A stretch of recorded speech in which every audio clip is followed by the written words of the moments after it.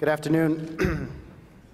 I had the pleasure of meeting our distinguished speaker before today's luncheon, and when Andy told her that I was going to introduce her, she looked at me and said, "Don't screw it up."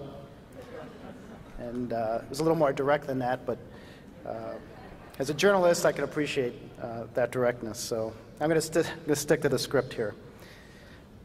It's my pleasure to be here today to support the work of the BGA, our main investigative partner, and of course, Lara Logan and 60 Minutes, as well as CBS.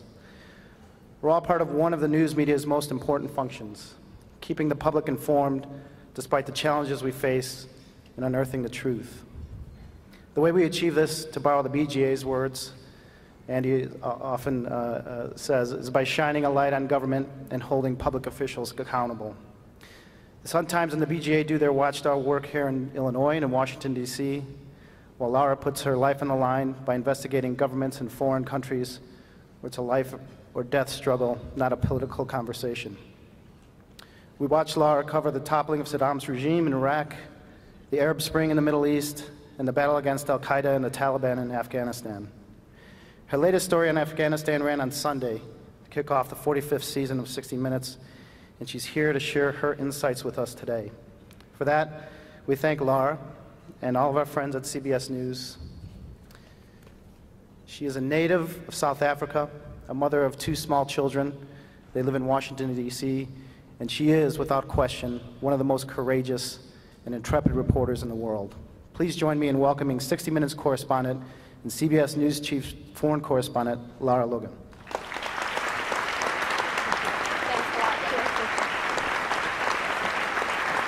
Thank you very much. Jim is actually being kind. What I said to him was, don't fuck it up, not don't screw it up. Welcome, everybody. Hello, Chicago. It's very nice to be here. Thank you so much. It's pretty amazing. I know that Andy Shaw is probably the force behind all these tables and all these people that are here. I understand that Andy brought the BGA back from death's door, and he did it single-handedly, obviously now with a big team behind him, but it's thanks to all of you. And we have, at 60 Minutes, a history with the BGA, and we hope to take that into the future. We hope to be fully exploiting all of your investigators and your hard work and the time you put on the ground here, and turning that into 60 Minute stories and taking all the credit for it. They'll benefit the relationship as we move into the future. So I learned 2 interesting things in chatting to people in this room before lunch began. One is that I suppose I should watch what I say because more than half this room is full of lawyers. And the other is that this town is run by crooks. 6 out of your last 8 governors went to prison? Really? Wow. That explains why you need a BGA, right? I am very happy to be here. And in fact, the timing was incredibly fortuitous because for the last few years, I have been working on a story that when I first broached the idea, everybody looked at me skeptically, even the trusted people around me who have been through a lot with me. And that was a story about al-Qaeda in Afghanistan today. It was funny because nobody thought that that was an issue to be paying any attention to, and nobody thought there was any real traction to that. And it pissed me off because I knew I wasn't wrong. I had covered that war from the beginning, and I had watched what was happening on the battlefield, and I have never missed a year of the Afghan war. I've been back every single year. Sometimes I stayed for a year and didn't come home. You know, and I knew that we were being lied to, and I knew that the American people were being misled. And when it comes to issues that I care about, like issues of national security, I don't think that politics should dictate your national security policy. And I don't know a journalist that likes being lied to. So that combination really set us on this path. That and the fact that the challenge of covering a war year after year after year is that how do I at 60 Minutes, I don't live on the ground in Kabul, Afghanistan anymore. I don't have the benefit of that time there and being able to develop stories and break news. So what contribution can I make from afar? And that's when you look at the situation in Afghanistan, you look at the battlefield and you think, what's the smartest story that I can do? Because what's the story that tells people something that really matters? There's 100,000 things you can say about Afghanistan and about the war that are all interesting and relevant and important.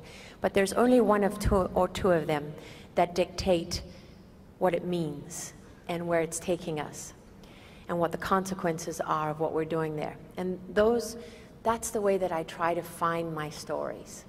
And that led us into this investigation of Al-Qaeda in Afghanistan. And I want to show you just a short clip from the piece that ran on Sunday night so that you can have some sense of what I talk about as I move forward. You're in a tough spot right now. Can you explain why the sudden increase in these attacks?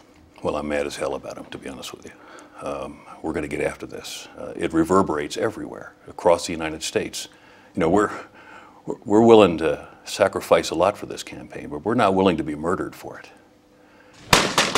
Training Afghan troops like these Afghan Special Forces soldiers is the centerpiece of General Allen's mission. Once they're there, we're going to move. He's already had to suspend training twice because of the rise in insider attacks, which are threatening America's exit strategy. Should Americans brace themselves for more attacks? Is this going to continue? It will. The enemy recognizes this as a vulnerability. Can you tell Americans what's still at stake in Afghanistan after all these years of war? Terrorism has not gone away. It has increased. When you say that terrorism has increased, what do you mean exactly? If terrorism means violence against civilians, if terrorism means violence against our allies, it has increased. It has not abated. It has not gone away. We must then question how come they've returned. Well, that's a good question. How come? How come they've returned? How did that happen? Something must have gone wrong for that to happen. One place where things have gone wrong is in the mountains of Kunar in the east of the country, which has become Al-Qaeda's base of operations in Afghanistan today. These are enemy fighters and leaders, filmed there by our Afghan cameraman, who visited a number of different enemy camps. We couldn't go ourselves because it's too dangerous for Westerners to travel on their own to Kunar. They told our cameraman that they work side by side with Al-Qaeda and share their ideology. One Taliban commander agreed to meet with us in the Afghan capital. He's a specialist in suicide bombings, trained by Al-Qaeda. The safest place we could find was the back of a car, and he would only talk if we concealed his identity. As we made our way through the streets, we had to avoid the city's heavy security and keep our cameras hidden from view. Who's behind the insider attacks, what the Americans call insider attacks, infiltrating the Afghan police and army? Is that you? These are Taliban attacks. This is part of our new military strategy. We have our people in the Afghan police and the army, and the orders come from the top. Enemy fighters from the Afghan battlefield have enjoyed freedom and sanctuary on Pakistani soil since the beginning of the war. Your deadliest enemies on the Afghan battlefield have complete freedom of movement inside Pakistan, with the blessing of the Pakistanis. And every commander that sat in your shoes has had to try and build a relationship and go through the same motions time and time again. And the effect on the battlefield remains exactly the same. American soldiers continue to die because of the support Pakistan gives to America's enemies. You just stated the truth. That's got to make you mad. Yes, it does. So why did that story matter, and why did we choose to do that particular story? Well, for a number of reasons, but particularly because if Al-Qaeda was truly what drew us to Afghanistan after 9/11, then it was we felt it was a fair and legitimate question to be asking of American leaders. What is the state of Al-Qaeda in Afghanistan? And you would have heard bandied around the number 50 all the time. The head of the CIA, other people, officials in the administration, love to tell us today that there are only 50 Al-Qaeda left in Afghanistan, and the impression that we're given is that they're one drone strike away from obliteration. And That's just simply not true. They know it's not true. And what we had to do was to set about investigating it to discover what was the truth. And we had to be very careful about that, because there is a distinction between investigating something to find out what the real situation is and trying to prove something that you believe is true. And those are two very different things, and the second one is a very dangerous thing. And it's the enemy of great journalism. And it's a trap that it's very easy to fall into. And in fact, it was my boss, Jeff Fager, who kindly reminded me of that at a certain point in the process here. And as usual, he was absolutely right. And we didn't need to prove anything because it was so evident. So how did we set about doing that? Well, of course, we turned to the official record, and that meant reading, and researching everything that anyone in the administration or a position of authority had to say about al-Qaeda in Afghanistan over the last few years. Fortunately, I read just about everything on a daily basis, so I stay on top of a lot of that, and that is not hard. I think having areas, having beats, beat reporters exist for a reason, right? I mean, beat reporting is a great thing, because there's nothing like that institutional knowledge and that depth of knowledge over time, and that gut feeling that you have that tells you when someone's full of shit and when they're not, and what you should be concentrating on and what you shouldn't, to guide you in doing real, true investigative work. And so we not only had to look into all of that, but we had to look at every counterterrorism expert in the field. We went to the agencies, obviously to the CIA, to wherever we could go. We went to the think tanks. We went to anyone who could possibly know about this. And we kept hearing the same thing time and time again, is that, there's no political reason for anybody to be talking to you about this right now, because if we talk about al-Qaeda in Afghanistan, doesn't that undermine the argument for leaving? And that was really a problem for us. At one point, we even had in writing from the US military that al-Qaeda in Afghanistan was off the table, that they weren't even prepared to talk about that, which only made us more determined to talk about it, because when you're constantly knocked down, when people constantly try to bury you, and you have the sense that you're onto something, you know that it's worthwhile. It's hard not to doubt yourself, and you know that at the end of the day you're going to be standing alone on the 50-yard line in the Super Bowl, right? I mean, you're on the premiere of 60 Minutes, and you're saying something that nobody in the administration wants to hear. And a lot of people in the United States military don't want out there, because there were a lot of people who weren't helpful to us in the pursuit of this story. So you better not overstate it. You better know that what you're doing is correct, and you better not screw it up. And the official American position is only one part of that. Just as important to us was what al-Qaeda themselves had to say about this. There's been a narrative coming out of Washington over the last few years, many of it driven by Pakistani lobbying money and by Taliban apologists. One of my favorite things to read about is how the Taliban today is so unlike the Taliban of 2001. They're just a more moderate, gentler, kinder Taliban who just can't wait to see women in the workplace occupying, an equal role in society, and, great economic prosperity for all of Afghanistan, and don't really want to take us back 3,000 years into that terrible, terrible place that I witnessed in 2001 when I went with the Afghan soldiers who retook Kabul from the Taliban. It's such nonsense.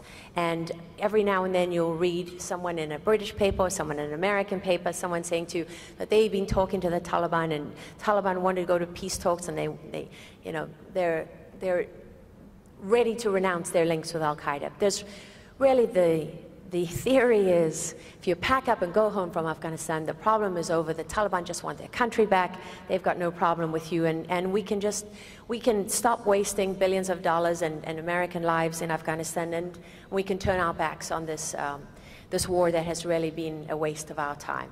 That's amazing to me that that's where we are today. Because, I mean, not only do I remember the promises that were made, which is fine, you don't want to keep your promises, that's politics, I guess. But to think that there's any similarity between this and Vietnam is ridiculous. The Viet Cong didn't care what you did when you went back to America. The Viet Cong weren't fighting for an Islamic caliphate. The Viet Cong didn't have a global struggle. And it's amazing to me that we constantly ignore what Al-Qaeda and the Taliban and Haqqani and all these groups tell us every day in their own newspapers, in their own statements. They share something. They share an idea. Al-Qaeda is not an organization. You don't have to have a card, a membership card or a badge or something that we recognize in our society, something that the FBI can say, okay, I know what that is. I'm going to hold you responsible for what you did in Libya, and we're going to put you on trial in America. This is terrorism. It's a completely and utterly different fight from anything we have faced in our history. And that's why we chose to do this story. Because what's the one thing about Afghanistan that's going to come home to haunt us? What we have done there for the last 11 years, our role in the Middle East, our role across the world, our way of life is under attack. And if you think that's government propaganda, if you think that's nonsense, if you think that's warmongering, you're not listening to what the people who are fighting you say about this fight. In your arrogance, you think you write the script, but you don't. There's two sides, and we don't dictate the terms. In fact, after 11 years of a war in Afghanistan, where we're surrendering, rushing for the exits as fast as we can, not only do we not dictate the terms, but we have less power to dictate anything on the world stage. And we now face an enemy, that former US Ambassador Ryan Crocker, whose interview didn't make this piece, but we did talk to him, and he said, we've killed all the slow and stupid ones. The ones that are left are more committed, and they didn't become any kinder or gentler in the last 11 years. And he's absolutely right. Another thing Ryan Crocker said was, we think we've won the campaign when they haven't even begun to fight. And that's right. So as a reporter doing investigative work, I chose this subject because, one, I can't stand that there's a major lie being propagated about the real situation. I don't care who's in power. I don't care who's behind it. I'm looking only at, like I said to General Allen, you can sit here and tell me that you're building a relationship with the Pakistanis. Let me see. General McNeil, the first commanding general in Afghanistan, told me that. So did his replacement, General Barno. General Eikenberry chose not to discuss it and walked out before the interview. General McNeil told me that again after his second term in Afghanistan, before he retired. General Schlosser, when he was there, and General Allen, who was so remarkably frank and passionate in his interview that I went there. You know, he was kind of like the invisible general. People don't know a lot about General Allen. But I walked away from that interview thinking, if my son was in the United States military in Afghanistan, I would probably want him to have a leader like that, because he had the courage of his convictions. And what you didn't see in that story is him at the end saying, where I said to him, I get the feeling, General, this is personal to you. And he said, I didn't come here. I came here fully expecting this would be the last job that I ever did. This is completely consuming. I almost can't remember ever having been anywhere else. And what's amazing to me is we ask that of people, and we send them to war, and we send people to die. And if anyone wants to know what your tax dollars also pay for, because we were talking about tax dollars earlier, go and visit Walter Reed sometime, or Bethesda National Medical Center, as it's called, or take your family to Arlington Cemetery and see the fresh graves that have been dug, those soldiers haven't been put in the ground by Hamas and other people on the terrorist list. They've been put there by Al-Qaeda and the Taliban and Haqqani and the Pakistani government and all those people who want to destroy the United States, the West, and our way of life. So we tried very hard with this story to get to the places that are difficult to get to. Al-Qaeda changed the nature of journalism forever when they slit Daniel Pearl's throat on camera. They changed our currency. Journalists no longer had a value in reporting things and being witnesses. They became participants in the conflict and in the fight. If Osama bin Laden wanted to get his message out, he didn't need to sit down with 60 Minutes. He had any number of jihadi forums, his Al-Sahab, his own magazine, and Arabic news channels to send his tapes to. And when you go into a situation like the one I was with that Taliban commander, you always got to think, what's his motivation for talking to me? Because that, in the end, is really going to be the thing that determines whether I walk away from that meeting or I don't, right? Because there's obviously a certain amount of risk involved in all of these decisions, but at the end of the day, if you really believe that someone is there for the reasons they say they are, then you've got a chance of coming away from it alive. And in fact, that particular commander I had met before, back in 2006 when he was a fighter. And I went and embedded with the Taliban in Ghazni, just south of Kabul. Less than a mile from a US base, I was with like 300 Taliban fighters back in 2006. Before we even admitted that the insurgency was back. And I say insurgency like that because the Taliban was a government in power, and they're fighting to get back in power. They don't see themselves as insurgents. It's a very important distinction. And for me, if you fail to identify the ideological component to this fight, if you fail to identify what your enemy is really fighting for, if you lie about who they really are, I don't see how you can possibly have the right strategy.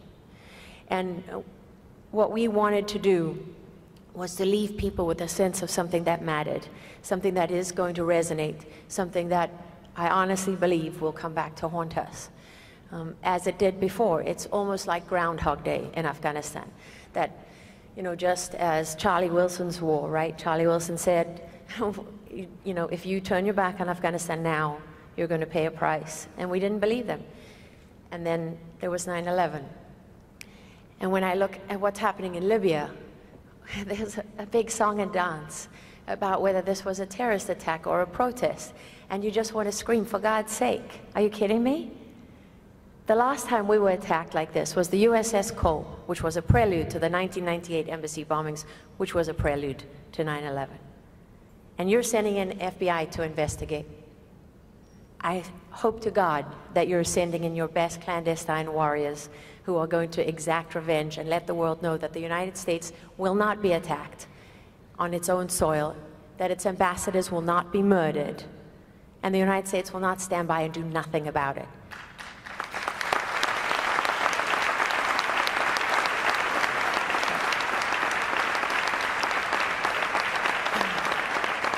So like every good television reporter, I've completely gone over my time.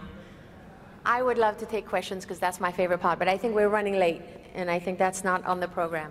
I really want to say thank you very much. What you do here at the BGA is so important. I, as a South African, witnessed a fight for freedom and justice and equality and all the things that are enshrined in the US Constitution. South Africa's Constitution is based on this one. And I remember my mother complaining shortly after the South African elections about corruption in the government and that kind of thing. And I remember turning to her and saying, what have you done about it, Mom? Because that's the way a democracy works. If you don't hold your leaders accountable, there is no democracy. Human nature has shown us time and time and time again that left unchecked, people don't fall into the best of themselves. They fall into the worst of themselves. And it's organizations like this that are here to make sure that doesn't happen and to protect the thing that really we go out there every day and fight for. The reason that I do my job is the same reason that Andy runs this organization and the same reason that you are here supporting it. And I just want to say thank you very, very much. And thank you, CBS, and my colleagues there for coming here today.